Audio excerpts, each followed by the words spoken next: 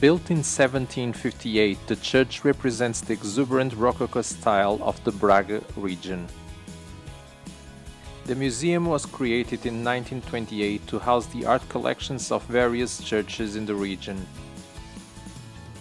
Built between 1397 and 1450, the church belongs to the ancient medieval monastery.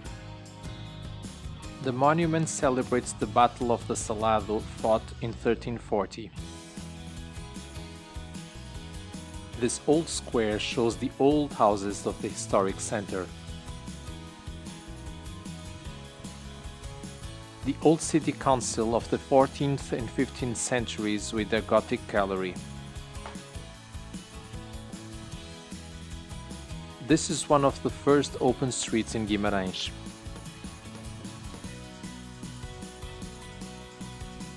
The church was built in 1685 with Baroque style evidence.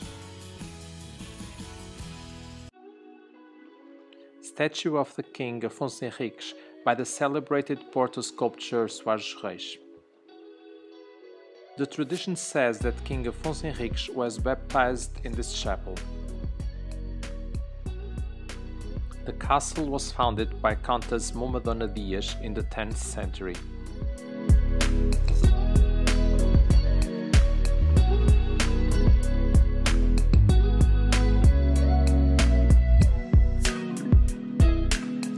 This majestic 15th century manor house was built by the Earl Afonso.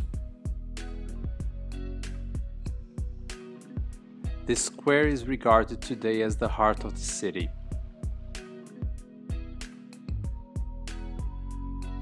This sanctuary is a symbol of faith in the lighthouse of Guimarães.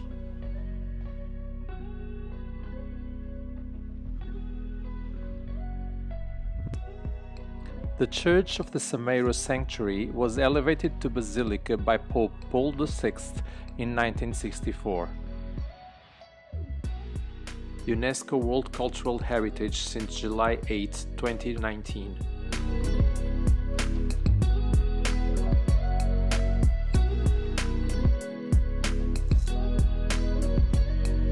Choose one of these tasty traditional dishes to make your mouth water.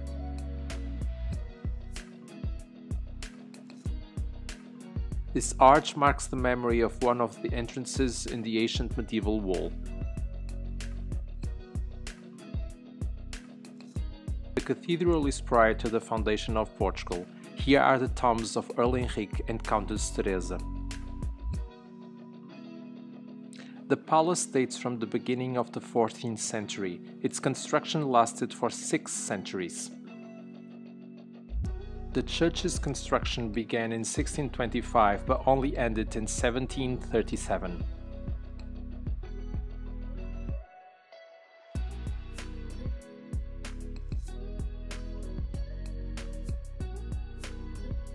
The tower is all what remains of the old castle of Braga.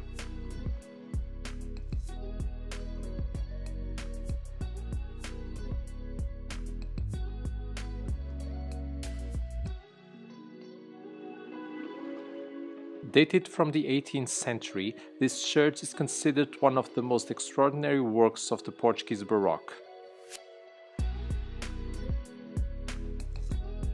Once a house of nobility, the palace dates from the 17th century. Built between 1752 and 1755, this project was by the architect André Soares. This is an exemplary single-family residential and commercial house from the 16th century.